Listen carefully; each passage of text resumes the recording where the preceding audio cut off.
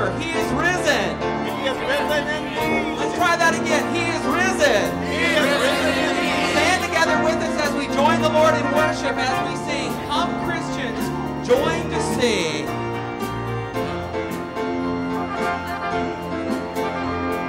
Come, Christians, join to sing. Alleluia, amen. Loud praise to Christ our King. Alleluia, amen. Let all with heart and voice before His throne rejoice. Praise is His gracious choice. Alleluia,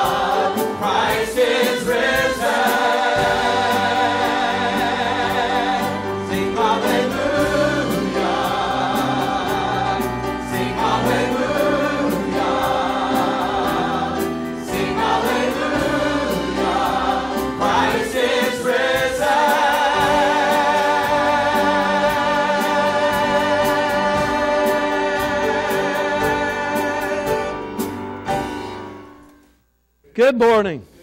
What a great message to proclaim. When you read the book of Acts and when you see preached over and over again, He is risen. He is risen. What a difference it made in the apostles themselves. You know, before the cross, after the resurrection, it transformed them. And it reminds us, you know, that the resurrection makes a great difference in our life. The gospel makes a great difference in our lives. And it is the message, really, that kind of divides the world. Either you believe or you don't. And this morning we heard news in Sri Lanka. There's here on Resurrection Sunday, Easter Sunday morning, makes many, and now listen, places all over this world, Christians and churches become the focus of persecution and senseless killing. And so, you know, we are united with brothers and sisters around the world. And you know, when you're saved, you get a heavenly Father, you get a family of God. And aren't you glad to be saved today? And so we pray. Yeah, we rejoice, but we weep also for those who don't believe. And it's just amazing how the message of the resurrection, you know, causes a lot of animosity in this world even today. It's so good to see you. We'll ask our congregation to be seated. Our ushers can remain standing. We're about to receive an offering, so we want you to be able to give here in a minute. We're going to ask God's blessings on this offering. Now, first, I want to thank the Lord for the great sunrise. It was a 10, wasn't it? Y'all were there. I mean, the Lord, a clear day, He laced just a few clouds to soak up that beautiful color. Did y'all see that? Beautiful day. And so we had a great morning service. And wasn't the breakfast great? Thank you, Brother Bill. Thank you, workers. And it was just wonderful. And we're glad you were there to enjoy that with us. Good time of fellowship. And so we are already blessed people, and we're thankful, aren't we? And so we're going to ask our ushers to receive our offering as we bless this. And if you, members of our church, you have this opportunity to worship the Lord through your gifts. Then we're going to move this service along. We have a wonderful music presentation. The choir, Brother Pettijohn's done a wonderful job. Our instruments and narrative and testimonies and a message. And so we're here to worship our risen Lord and King. Amen? Let's bow our heads. Father, we're grateful. We're grateful for all you are. We are heirs of Christ, joint heirs with God. We have received all spiritual blessings in heavenly places. And we know that the difference is the gospel of the resurrection. So, Father, we're a blessed people. And we pray, dear Father, your blessings upon us. With open hearts and hands, we say thank you, dear Lord, for all that you are, all that you have given us this day. Bless this service and this offering. In the name of Jesus, I pray. Amen.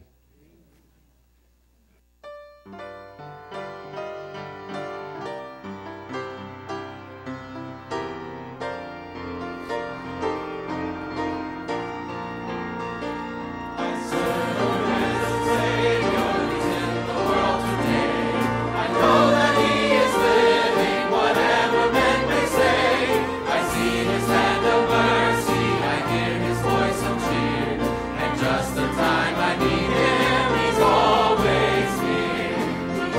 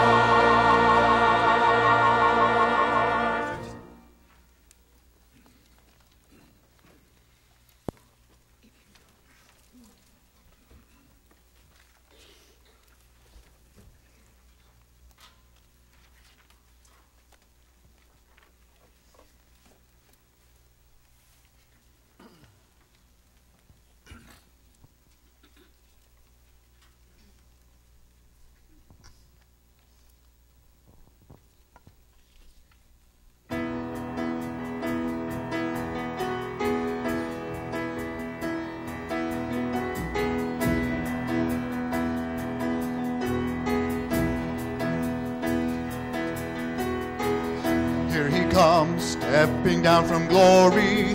Bethlehem is just the start of the story. Here he comes. Oh, here he comes. Here he comes, teaching in the temple, making timeless wisdom sound simple. Here he comes.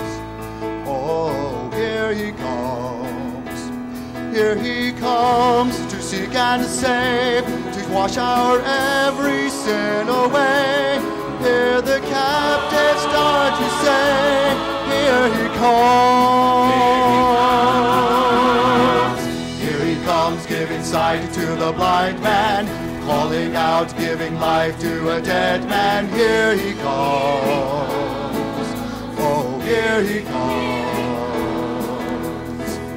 Here he comes, Hosanna's loudly ringing, carries the cross along the way of suffering. Here he comes.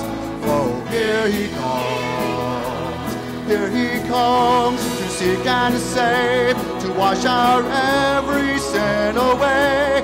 Hear the captives start to say, here he comes.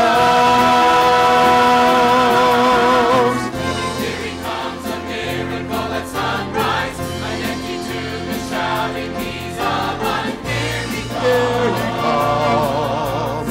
Here he comes. Here he comes. Here he comes. Oh, glorious day. He is risen from the grave. All creation shouts his praise. Here he comes. My heart beats with expectation. My soul aches with anticipation. Oh, what a moment of celebration when we see him in the sky. Here he comes, stepping down from glory, coming back to finish the story. Here he comes. Oh, here he comes. Here he comes, and I can't wait for the dawning of that day when the angels finally say, here he comes. Here he comes. Here he comes. Here he comes.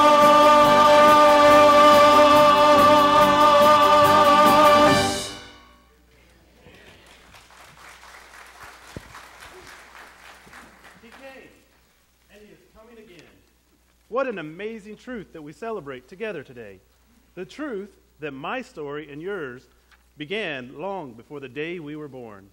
Our story really begins with his story, one of grace and redemption, long before we ever took our first breath.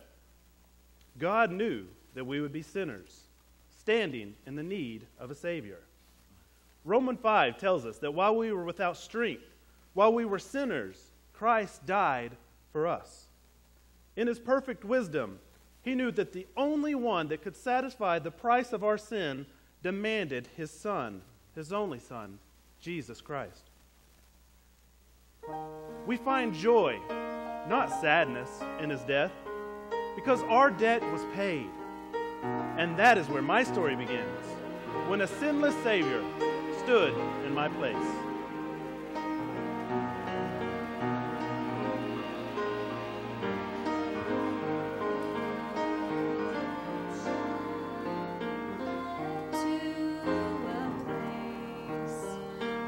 Prisoners were sentenced to die.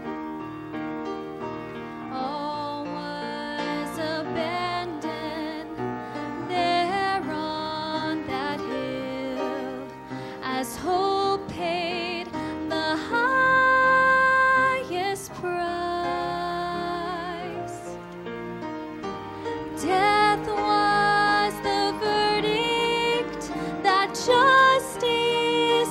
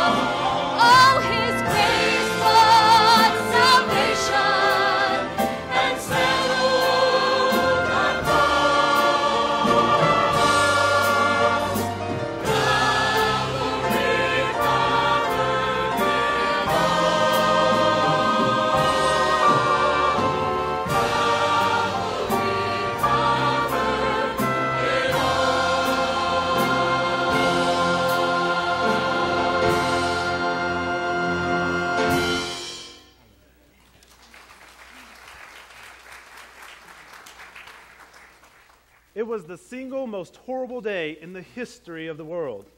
No incident has ever been more tragic. No future event will ever match it. No surprise attack, no political assassination, no financial collapse, no military invasion, no atomic detonation or nuclear warfare, no cataclysmic act of terrorism, no large-scale famine or disease, not even slave trading, ethnic cleansing, or decade-long religious warring can eclipse the darkness of that day. No suffering has ever been so unfitting. No human has ever been so unjustly treated, because no other human has ever been so worthy of praise. No one else has ever lived without sin. No other human has ever been God himself. No horror surpasses what transpired on a hill outside of Jerusalem almost 2 millennia ago. And yet, we call it Good Friday. Judas meant it for evil. The Jewish leaders meant it for evil. Pilate meant it for evil. The people meant it for evil. But God, oh God, he meant it for good. God was at work doing his greatest good on the most horrible evil. Over and in and beneath the spiraling evil of Judas, the Jewish leaders, Pilate, the people, and all forgiven sinners, God's hand is steady, never to blame for evil, ever working it for our final good. God wrote good on the single worst day in the history of the world.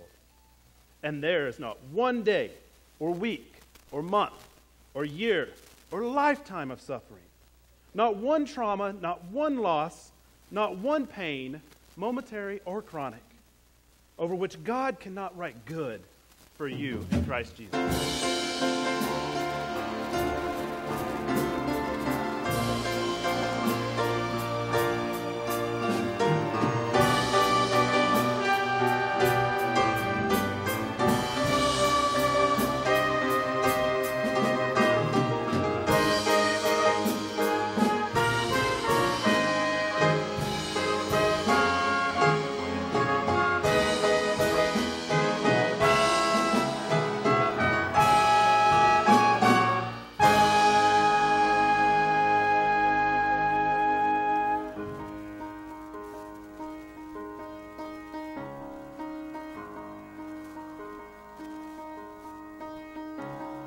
Alone in my sorrow and dead in my sin, lost without hope with no place to begin. But your love made a way to let mercy come in. When death was arrested and my life began, ash was redeemed, only beauty remains. My orphan heart was given a name. My mourning grew quiet, my feet rose to dance. When death was arrested and my life began.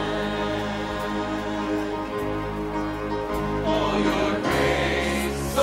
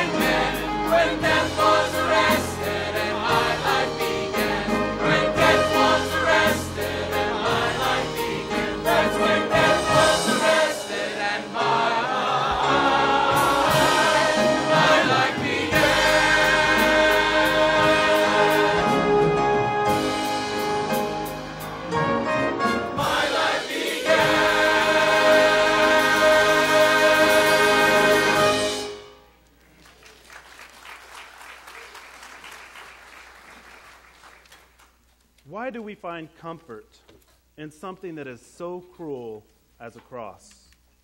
A place that was meant for death and suffering for Jesus is a place of healing and comfort for all who believe. Some don't see the mercy of the cross, but there will come a time when we will all see the cross for what it is, a display of God's mercy. For those who believe, that day will be filled with rejoicing. For others, it will be too late. Though my sin has helped drive those nails, Christ loves and has forgiven me. When I take my final breath on this earth, I know I will draw my breath in heaven. Thank you, Lord.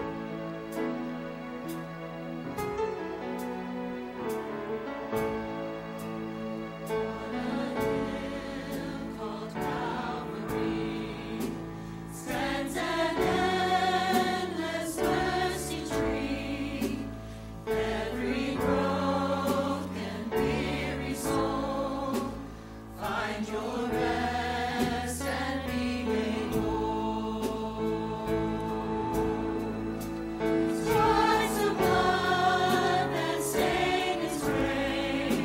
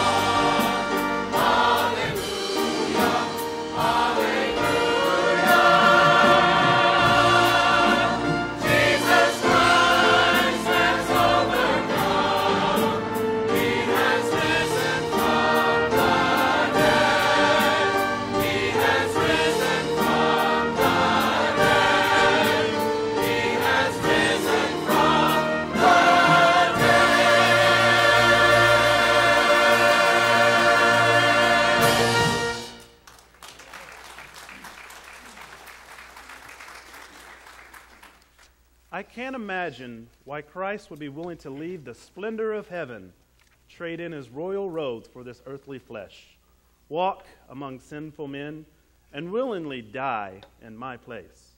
It seems almost too good to be true. But that's exactly what Christ did for us. He demonstrated his great love for us. And while we were sinners, Christ died for us. That is the mind-bending truth of the gospel. That while we were worthless in this world, he saw for us what could be, and he paid the highest price to redeem us.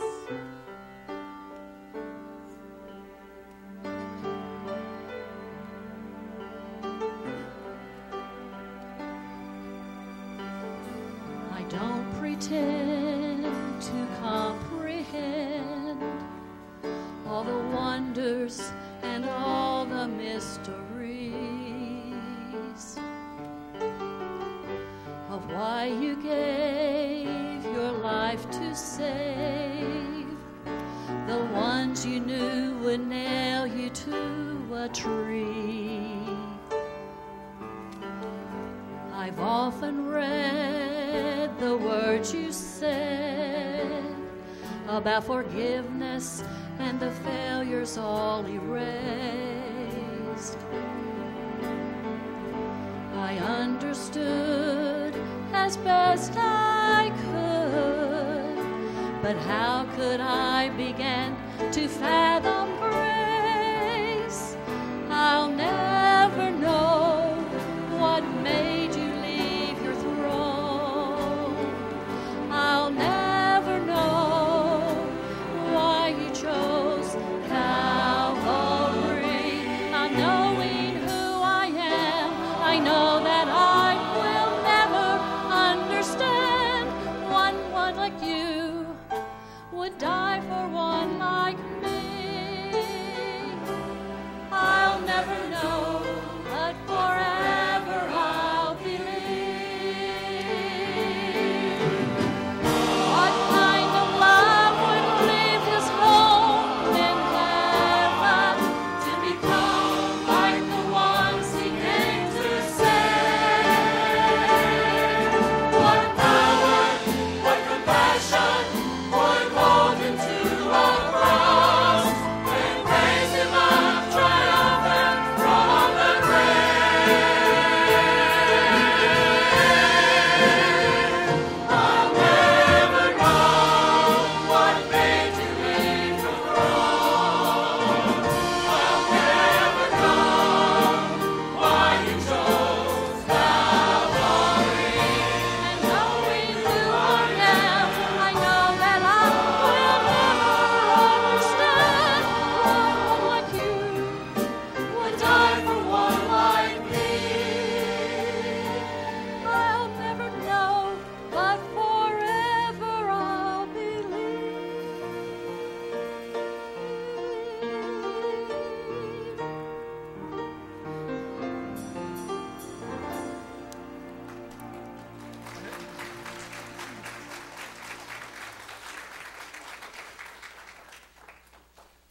It's easy to say the words, I love you. In fact, it has been said so many times without any depth that for many, that phrase has lost its meaning.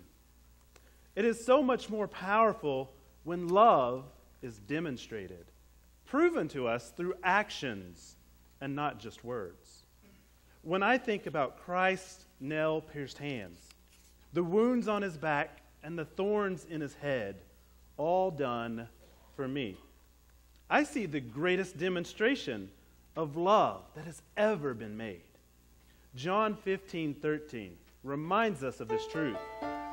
Greater love hath no man than this, that a man may lay down his life for his friends.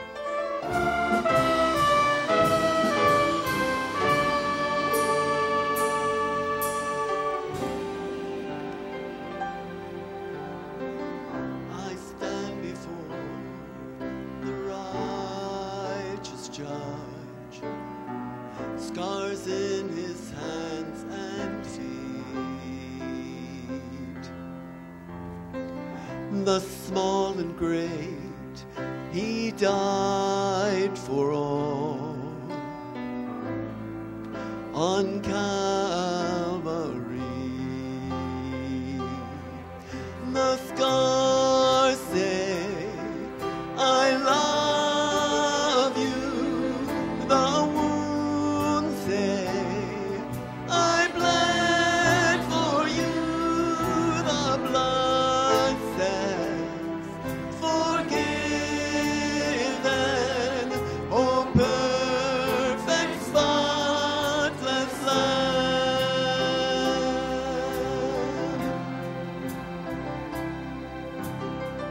No greater love was ever shown than he who knew no sin. Our righteousness, our only hope,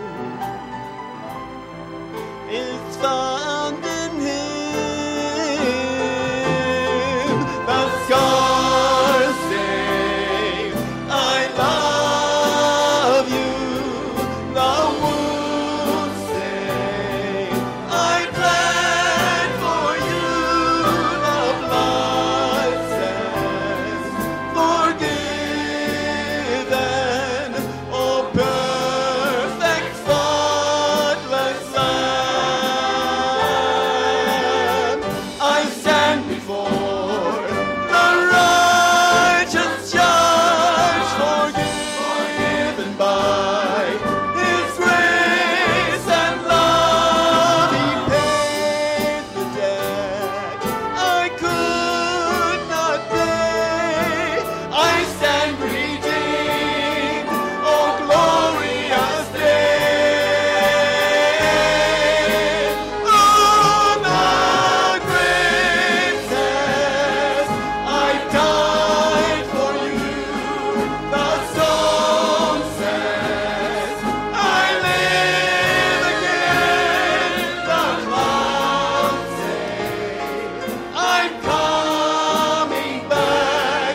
Oh, praise the great I am. The scars say, I love you. Oh, praise the great I am. Oh, praise the great I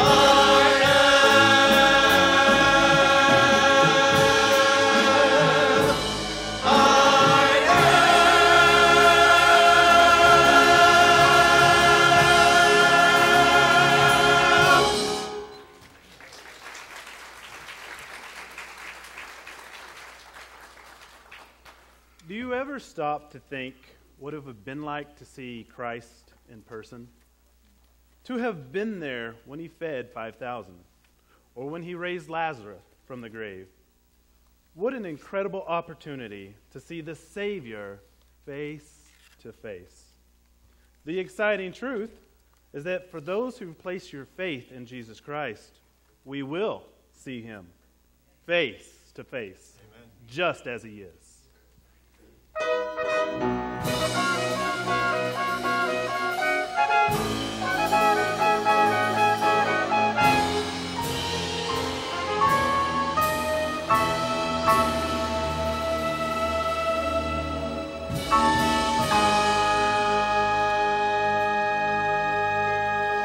Once on a hillside,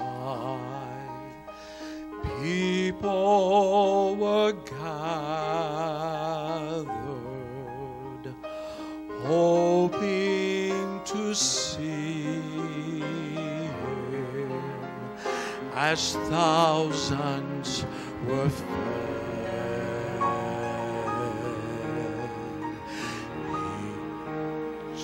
The blind eyes, heal broken spirits. He moved with compassion. He raised up the dead.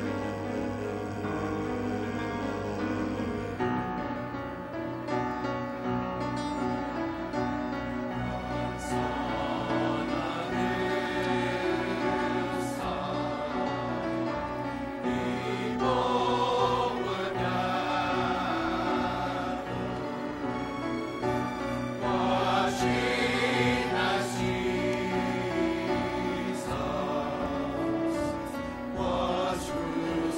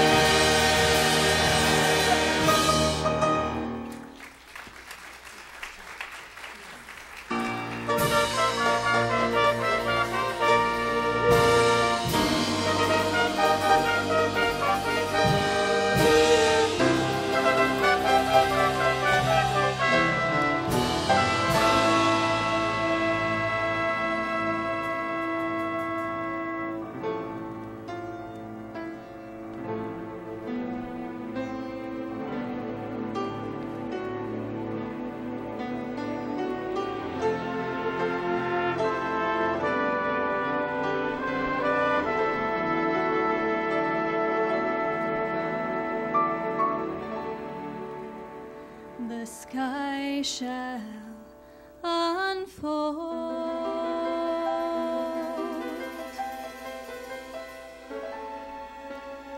declaring his entrance.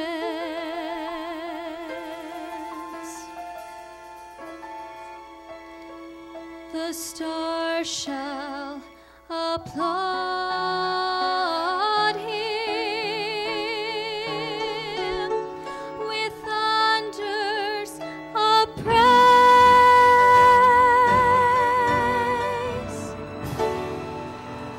The sweet light in his eyes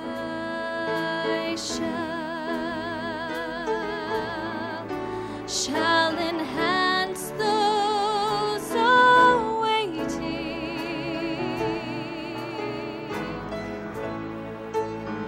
and we shall behold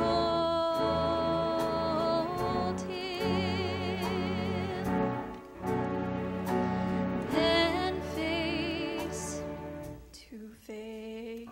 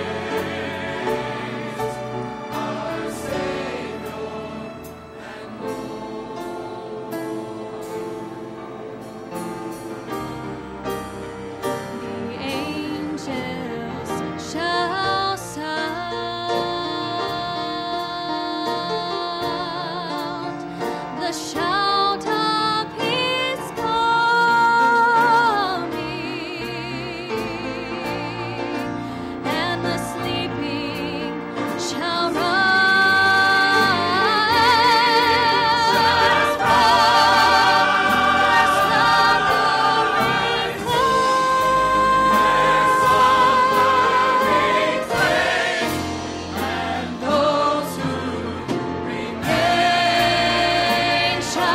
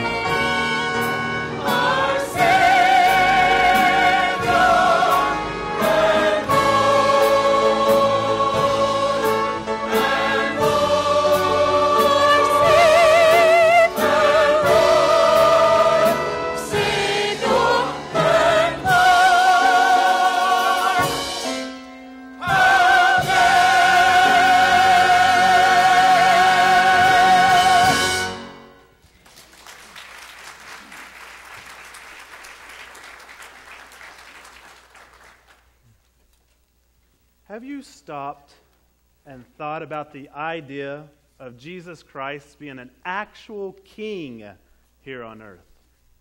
We read about it in the Bible. We even sing about it. But maybe it doesn't seem that it will actually happen. Have you ever given it some serious thought? Do we really believe that Christ will come and rule on earth?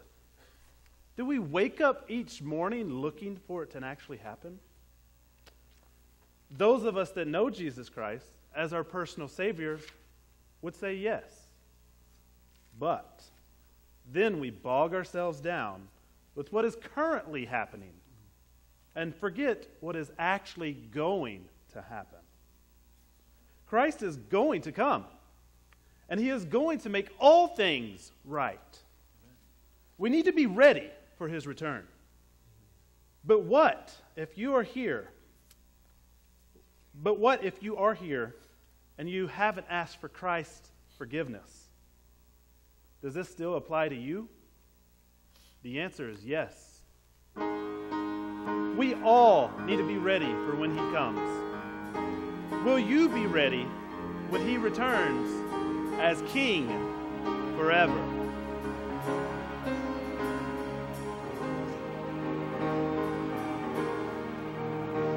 The throne was left empty, the crown was left behind.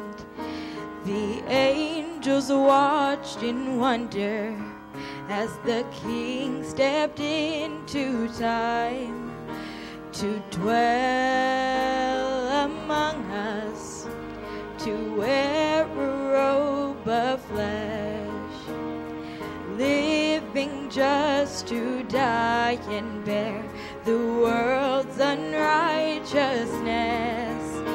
But death couldn't conquer the Lamb, and now he is seated at the Father's right hand. He is King forever in splendor and glory. Every tribe and nation will proclaim him Lord of Lords. Worthy of all honor, all power and authority. He is King forever and forevermore.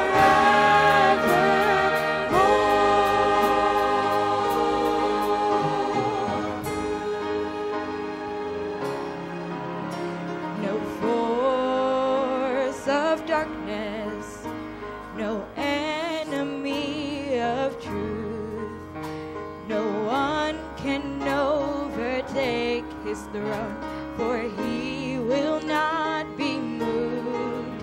And at his returning, the world at last will see that child of the manger is sovereign and supreme, worshipped and magnified.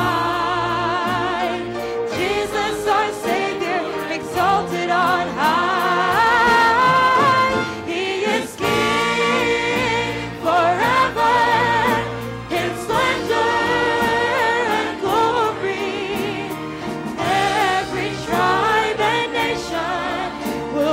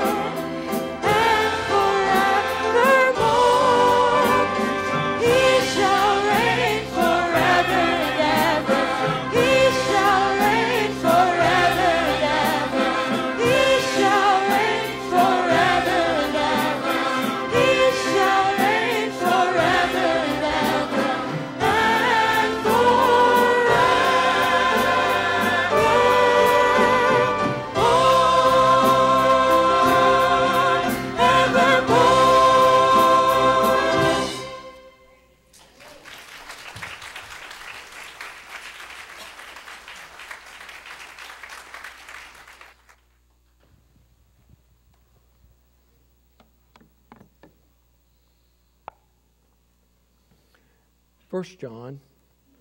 1 John chapter 3. If you have your Bibles, 1 John chapter 3. Verses 1 through 3. Lavished love, lasting hope. In John 3 and 1, we find a statement of wonder and amazement. As John says, "Behold, what manner of love the Father hath bestowed upon us, that we should be called the sons of God." A statement was made by the Apostle John. He was often called the disciple whom Jesus loved. It seems that John must have been more spiritually aware and sensitive than the other apostles. Some say that Jesus actually favored Jesus above the other disciples. Well, I know that in Jerusalem, as they celebrated the Last Supper, together, it was John who reclined on Jesus' breast. He always sat closer. And while Christ, our Savior, while He was hanging on the cross, He committed the care of His mother, Mary, to John. It's been said that God doesn't have His favorites, but He has His intimates. Well, for sure Jesus loved His disciples equally, but perhaps it just seemed like He favored John because, it was John who was always near. He was always sought the love of his Lord and his Savior. I mean, what a tremendous statement here in 1 John 3:1. Behold, look with your eyes, but more look with your heart. Behold what manner of love. I mean, contemplate the quality and the extent of God's love. That word love in the Greek there is agape. And it speaks of a quality of love that is uniquely God. And this is a dimension of love that, we might say is just out of this world. You know what I mean? Behold, what manner of love. Notice, the Father. The Father hath bestowed. This love flows from our Heavenly Father, who Himself is defined by love. Paternity, fatherhood, speaks of an intimate, loving, continuing relationship between a father and a child that just grows closer every day. This kind of love is secure, I heard someone say the other day that more than being loved, children really need to be secure, feel secure. Well, true love makes you feel secure, right? Oh, and it's selfless. And it's not fickle. It's unwavering. The Apostle John knew this quality of God's love because he had witnessed it firsthand. The love of God is like none other. And as John considers the love of men and the love of God, he realized that, that God's love shines like a bright beacon in the sea of man's fake inferior love. And John tells us actually later in 1 John chapter 4 verse 8 that God is love. God is you might call the fountainhead, right, of the river of love. And the further away from the wellspring of love that you get, the more diluted and polluted it becomes until really it's no longer genuine love. I'm reminded of a cartoon strip, Peanuts, Lucy had it for Schroeder. And Schroeder was playing, and Lucy says to Schroeder, well, guess what? I mean, what if you just don't tell me you love me, I think I'm just going to hold my breath until I pass out. And Schroeder looks at her and he says, breath holding in children is an interesting phenomenon. It could indicate a metabolic disorder. A 40 milligram dose of vitamin B7 twice a day might be helpful. Yeah, I think that's probably it. You need vitamin B6. You also need to eat more bananas, avocados, and beef liver. And Lucy says in disgust, I ask for love, all I get is beef liver. That's pretty much this world. John says, behold what manner of love the Father hath bestowed. Look at that. Hath bestowed. That phrase means to be lavished. Generally, extravagantly. I mean, to lavish means to, shall we say, pour it on, you know. And John is saying that God the Father is not stingy with His love. Well, love is giving, isn't it? And there you are, you're watching the news. And they, you know, I've noticed lately, yes, I noticed these things, Brahms commercials. And they're in high definition. We see their latest ice cream sundaes, mounds and mounds of vanilla and chocolate and strawberry ice cream, heaped with hot fudge and caramel and strawberries. And did I say anything about the whipped cream? This is love. I've got grandchildren that just take that and go, and a cherry on top, right? I'm just telling you, that's what it means to lavish. You know? Pour it on. And John tells us that God the Father has done just that. He has poured out His great love. And notice, it's upon us. Most amazing thing of all. Just think. We are the recipients of His love. Today, everyone can say, I am loved. Man, we just need God, don't we? We need the God of the Bible. You know, it really doesn't matter if you acknowledge God or not. Regardless, even if you believe or not, you need to understand, God is love, and God loves you.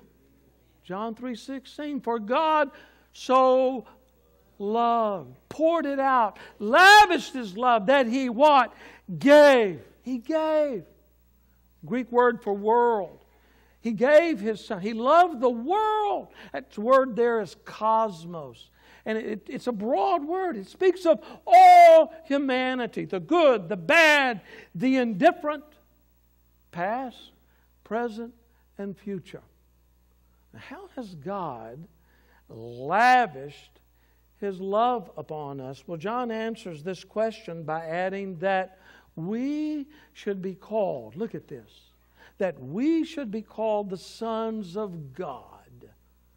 And once again, John is showing us God's extravagant love. Yes, yes, God the Father sent His one and only Son into the world to save sinners. Let's say it together. John 3:16. For God so loved the world that He gave His only begotten Son, that whosoever believeth in Him should not perish, have everlasting life. And the Bible is clear that even before sin made its entrance into the hearts of mankind, God the Father, Son, and Holy Spirit had already made the provision for our redemption. Yes, God the Father would send His Son. Jesus would partake of flesh and blood so He could live without sin and pay this high price a price we couldn't pay for our redemption. And the Holy Spirit would draw men to Christ. Draw men to repentance and faith. Make no mistake about it, God's love was lavished upon sinful humanity as He died upon a Roman cross. Romans 5:8 tells it best, and that God demonstrated His love for us in that while we were unworthy and unrepentant and, yes, guilty sinners. This is the most wonderful thing. You know, religion says you got to clean yourself up. You got to reach high to God. That's not love, and that's not the gospel. No, God reached down for us. And that while we were yet sinners, Christ died for us. And the people said, oh, absolutely, absolutely. Amazing love. How can it be that you, my King, would die for me? But there's more. There's more. God the Father's love went beyond redeeming us. He's called us and He's made us His children. His children. I mean, we can hardly conceive of God's grace reaching low enough to die for us. But it's totally inconceivable that He should exalt us to this lofty, privileged position beyond saving us. God, in His deep, unfathomable love and grace, has made us a part of His family. And He's not ashamed to call us the sons and daughters of God. This means that we as believers have a bright future. We couldn't be called the sons and daughters of God minus the empty tomb. You know that? I mean, Paul tells us plainly that if Jesus had not risen, the gospel message would be powerless. We would remain under sin's curse and condemnation without hope. But praise God, He is risen. The Apostle Paul writes in Romans 9 through 11 that the very Spirit, now listen to this, the Spirit that quickened the body of Christ from the tomb lives in us when we believe. And then he says in verse 15, for you've not received, look at this, not received the spirit of bondage again to fear, but you have received the spirit of what? Talk to me. Adoption.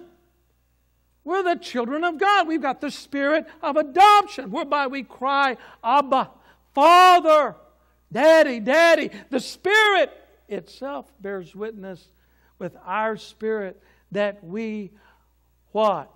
Are the children of God. And love this. Look at this. Here's the resurrection. And if children, then heirs, heirs of God, joint heirs with Christ, if so be that we suffer with Him, we may also be glorified together. Wow. Jesus' resurrection guarantees our adoption, guarantees our own future resurrection. 1 John 3:1 concludes, therefore the world knoweth us not, because it knew Him not. It's been observed that our cellular technology has made us, on one level, the most connected generation in history. And yet, it's also made us the most disconnected generation in history. You know that?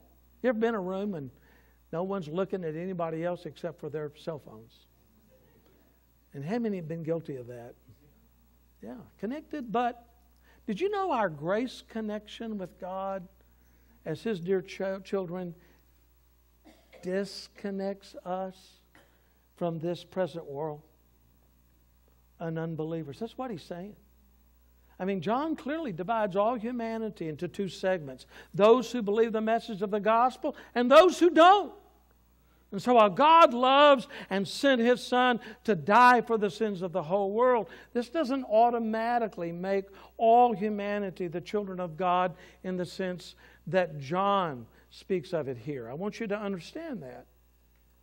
Notice what John's words in the Gospel of John, chapter 1, verse 12. But as many, look at this, but as many as received Him, Jesus, to them gave He the power, the right to become the sons of God. Even to them that what? Believe on His name. That's what He's saying.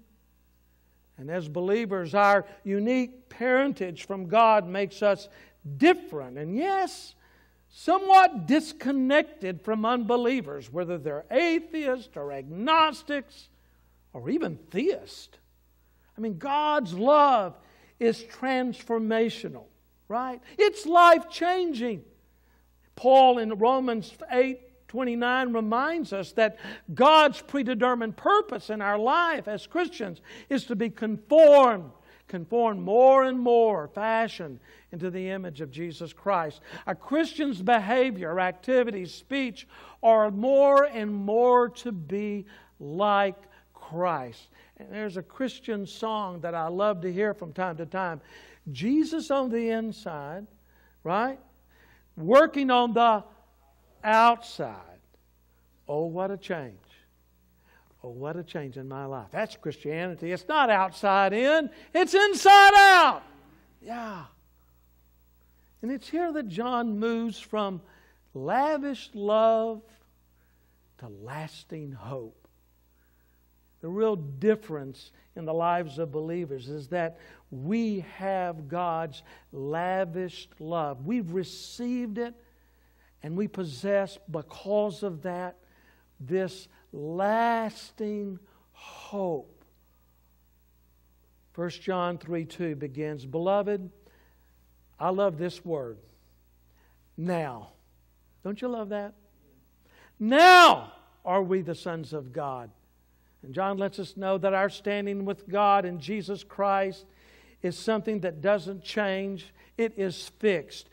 Being saved, born again, child of God isn't hope so, maybe so, but it's a know so thing. And we can know and have full assurance right now. True Christianity, you listen to me, is not a religion of fear. It's not. Once in Christ, all your sins are forgiven, once and for all, forever. Come on. Once in Christ, always in Christ. There's no necessity for last rites. All of our sins have been paid in full. And we are the children of God right now. Look in 1 John 5:13. Look, I love John's words here. These things have I written unto you that believe in the name of the Son of God, that we may what? Know that you have eternal life, that you may believe in the name of the Son of God. And you're in a faith or something that tells you you can't know even after you die. You need to get back to the Bible. You need to weigh into the Bible, because I don't know how any more clear it could be. John continues in 1 John 3:2, and it doth not yet appear what we shall be. Oh yeah, we know who we are, but while we know who we are presently, we really don't know in the kind of detail that we would like to know what we'll be like in the world to come. It'll be the new and improved version, that's for sure. You know, a lot of questions at death. You know, can those up there know what's going on down here? You know, I hear a lot of that. You know, I don't know that I have answers to those questions. It's kind of like Bart Millard's song, I Can Only Imagine. You know, he wrote that on the occasion of his dad's death. And he's looking, you know, and his dad had faith, and he's seeing his dad and standing there in the presence of Jesus. And he says, I can only imagine. If you're here and you've lost a loved one recently, if they're in Christ, you haven't lost anything. You understand that? They're more alive than they ever have been before. Come on. As a matter of fact, they're praying for us. We may not know that. But notice, it continues in verse 2. But we know. We don't know, but we do know that when He, our risen Savior, shall appear, and the people said, we shall be like Him. I'll take that. I'll take that. Just before He was crucified, Jesus promised in John 14:3, and if I go and prepare a place for you, I will what? I'll come again and receive you into myself, that where I am, there you may be also. The resurrection of Jesus Christ guarantees that He's going to make good on His promise to return for us one day. We're not left completely in the dark about our future state. When Jesus is revealed to us, either by His coming for us or our going to Him, I want you to know that our earthly, sinful, perishable bodies will be transformed into glorified, sinless, immortal bodies. We shall be like Him. And then verse 2 concludes, for we shall see Him as He is. You ask someone today to name every dimension they know, and they would talk about length and breadth and depth. They might even add time if they're thinking outside of a three-dimensional box. By asking a string theorist how many dimensions are there, it would solicit a very different response. According to this branch of theoretical physics, there are at least 10 dimensions of space, most of which is impossible for humans to perceive. Dimensions are the metrics that physicists use to describe reality. Now, you get your mind around that and just think, one day in our resurrected, glorified bodies, we will be able to have, we're going to have 10-dimensional glasses. We'll be able to perceive things that were presently beyond our ability to observe. And what a thrill it will be to see Jesus as He is.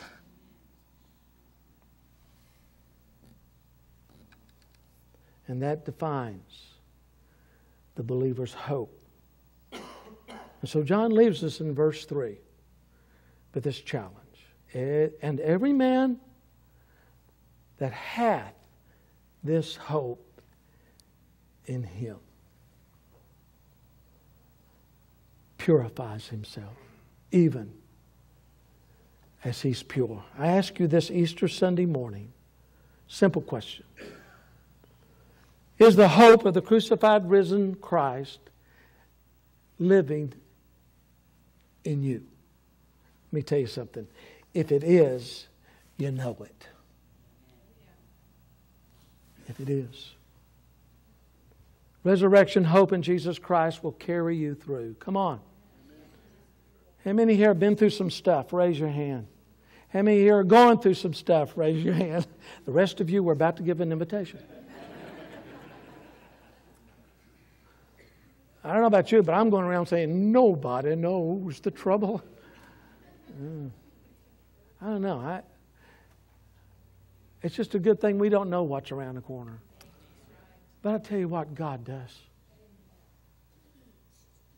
And regardless what's around the corner, I just want you to know, He's risen. And when you believe the gospel, His Spirit fills you. You know, Paul says to be absent from the body is to be present with the Lord. What is your life story? What is your life story? Does it include God's grace, His lavished love, and His lasting hope. Oh, I was just 13 years old on a Sunday evening in church when the Holy Spirit took the message of the gospel and penetrated my heart. On our Wednesday night, up to this week, we've been challenging ourselves about meeting Christ. And we've challenged you to go back to that time when you met Him for the first time. You've walked some miles since then. You've been in some dark places since then, and some valleys. But you've discovered even there He's with you.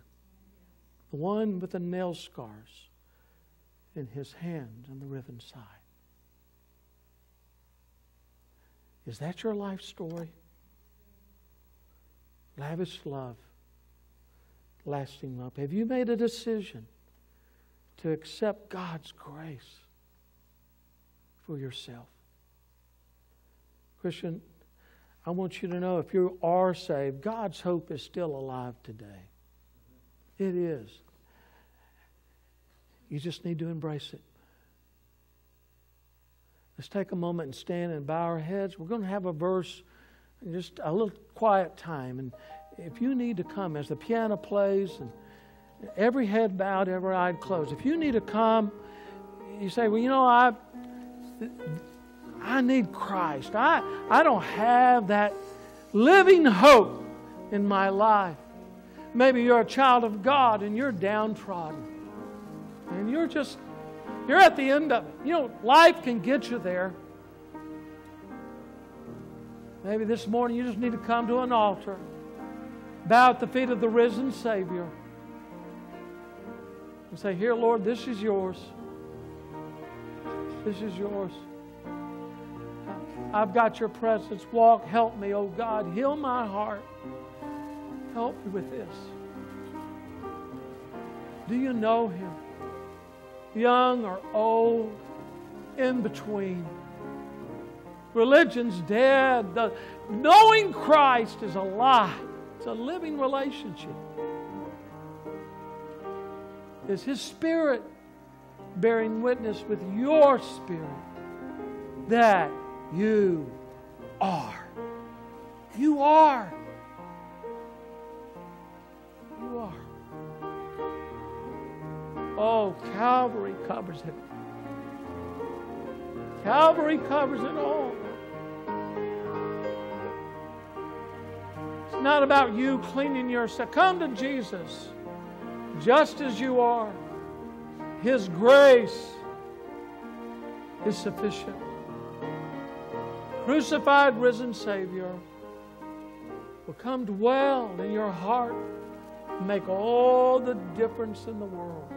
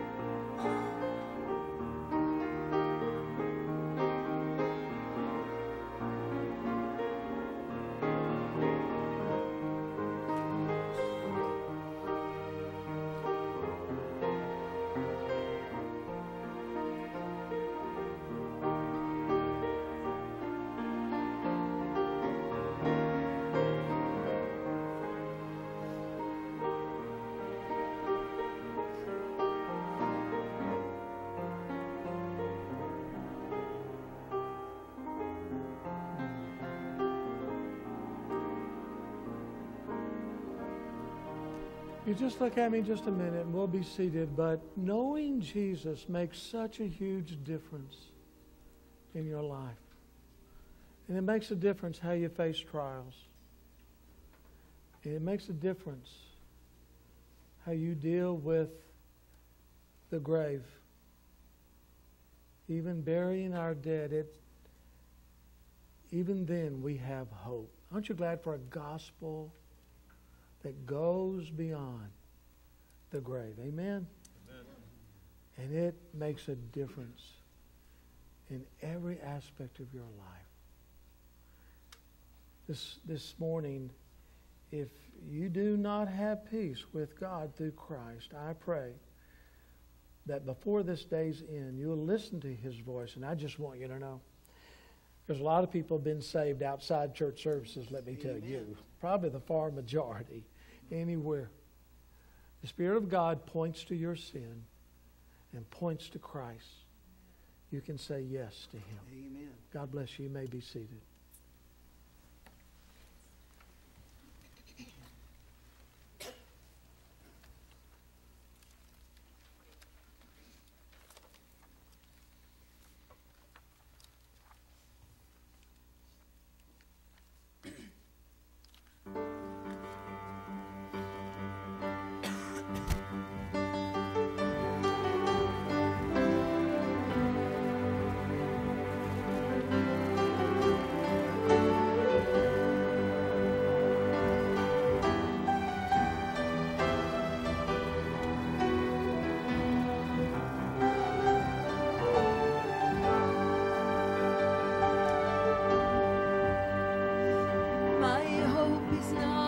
temple things, the gain from earthly pleasures, the fleeting pleasures it may bring, are one day gone forever.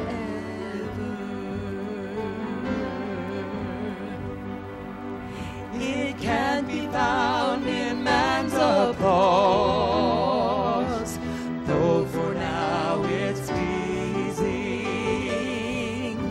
The hollow, empty praise it lauds leaves the soul still needing.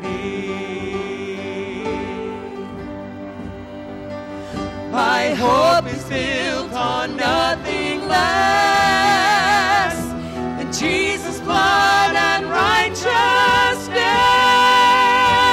He alone is life to me.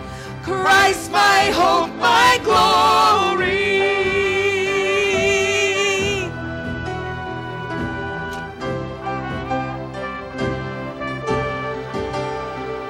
There is a hope that's flowing free, rushing like a river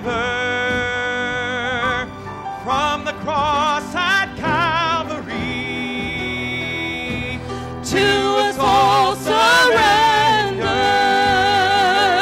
my hope is built on nothing less than Jesus' blood and righteousness. He alone is life to me. Christ, my hope, my glory. He alone is life to me. Christ, my hope, my glory.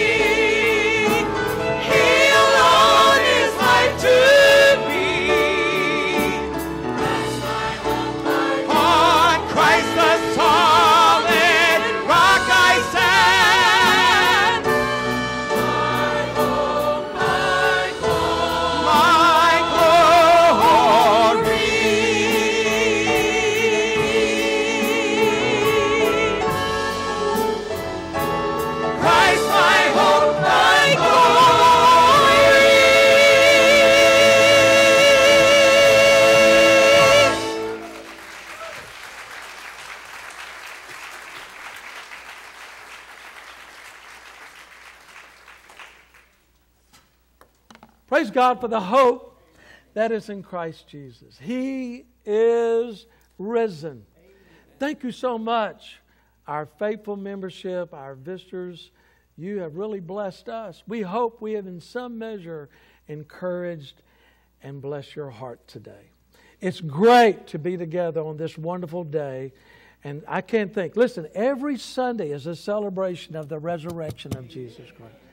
And so every Sunday we're here and we express our belief and our faith in a risen Savior. You may stand with us if you would. God bless you, Brother Pettijohn, our pastor, our minister of music. God bless you.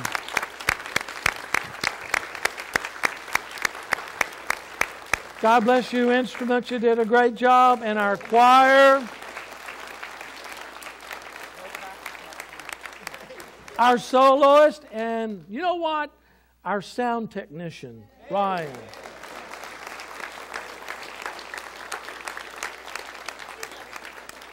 I've always said that the sound people, they're never mentioned unless they make a mistake. It's kind of like being a defensive lineman in football. Your number's not covered unless you're holding or something. They do a superior job, and it's such an important part. And I appreciate the good work they've done. I asked Sister Pettijohn if they'll be dismissed. I just want you to share your appreciation for their ministry to us today. My wife and I will be here, and I cannot express enough your kindness to be here today. And the good news is it's about 23 till 12. Isn't that wonderful? You can be the first to wherever you're going. Out of the tomb and out of church. Amen. Which is best? I don't know. But it's been a lot of fun. And thank you. I'm sorry, church members, no church tonight. I am so sorry. I know. No choir practice. I'm sorry. But it's great. Brother Terry Cooper, it's so good to have he and Sister Marcia with us today. Brother Cooper, would you dismiss our time in prayer?